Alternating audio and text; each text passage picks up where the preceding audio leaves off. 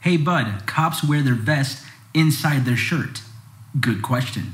This right here is a vest. If I wasn't wearing my outer carrier, I'd be wearing something like this underneath my uniform. It's really flimsy because I don't have the actual soft body armor inside the vest. When I was in the academy, they had us wear these vests underneath our uniform. When I got to my department, they gave me an outer carrier similar to this setup. My soft body armor is actually in this vest. So if I wanted, I could take it out of here, put it in here, and put this underneath my uniform. So now you know, officers all over the country can have outer carriers, and they can also have these vests that go underneath their uniform.